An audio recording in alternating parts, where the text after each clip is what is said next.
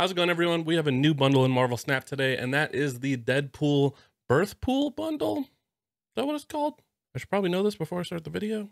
It is the Deadpool Day Birthpool bundle. This is the last bundle that's going to be offered in February for Marvel Snap, and it is the best value bundle that has been released in February. I think it's actually better than the ones we've seen previously, aside from the Sunspot bundle, I believe. But before we get started, there is a lot of new bundles coming out in March. They're doing something a little bit different where they offer a lot more collector tokens for cheaper. They're doing like weekly collector token bundles. So the video I filmed last week giving a value of collector tokens, I may have to reevaluate the value of tokens depending on the new information that comes out for these March bundles, and if they're going to release them in future months as well.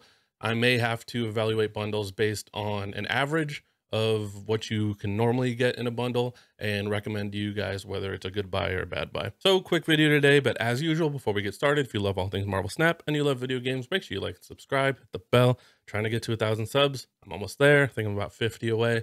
So consider subscribing if you like the content. Let's get to the bundle. So the Deadpool bundle. I really like this variant. I think it's really cool. I bought it immediately. The bundle costs 3,200 gold, which is about $40 US. And for that 3,200 gold, you're going to get 3,200 credits, 1,500 collector tokens, 291 Deadpool boosters, one title, one variant, and one avatar. It's very close to the $100 bundles that they've been releasing, like the Mr. Negative bundle, the Sunspot bundle, the Cyber Monday bundle. It's very close, except this is half the price, but structured the exact same way. This is actually a better value than the Mr. Negative bundle. I think I said that in that video.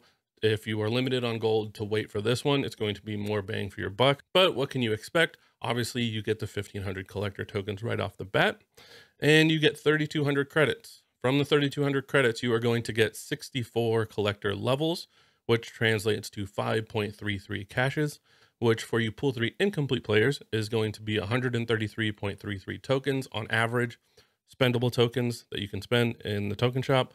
This isn't like in value of Series 4 cards or anything like that. This is just on average, how many spendable tokens are you going to get? And for you Pool 3 complete players, you can expect 608 collector tokens, which brings the total to 1,633.33 tokens for Pool 3 incomplete and 2,108 tokens for Pool 3 complete. Now, when we translate all this to kind of total value of the bundle to make it comparable to other bundles, we translate these 1,500 tokens multiplied by the 2.32843 that we figured out in the last video.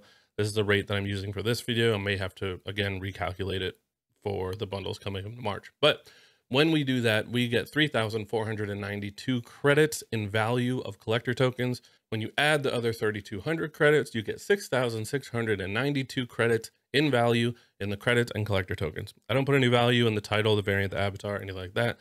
That's just icing on the cake. And so that's 6,692 credits for $40.